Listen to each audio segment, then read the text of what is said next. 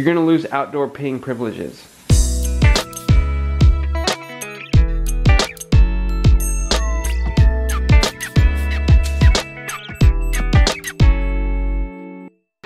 Alright, so we're having a little mobbing effect with our turkeys. When we go feed them, they get so excited that there's a little bit of a trampling effect. So I think the biggest problem is that we don't have big enough feeders for them. Ours are on the ground and they have to lean down into them, and then they get kind of runned over. This is what I call the junkyard. As you can tell, there's a reason.